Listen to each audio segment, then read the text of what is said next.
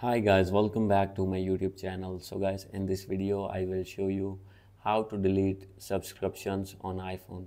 So guys, if you are using iPhone or iPad or other iOS device and you have activate multiple subscriptions and now you want to remove all of these, so in this video I will show you how to do this.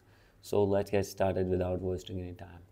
First of all, open your settings, make sure that you have connected with strong internet connection, and after this go back, scroll it down, click on general, check for software update, and you need to update your iPhone to latest iOS version. And now guys, you need to disconnect your VPN if connected, and after this go back.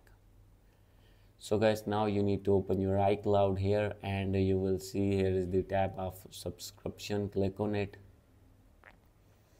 and guys, now you will see all the subscription here, and at the corner you will see cancel subscription.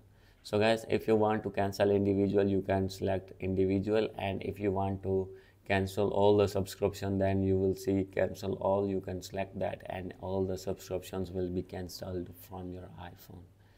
So guys, hope you like this video. If you like this video, please do subscribe my channel. Thank you.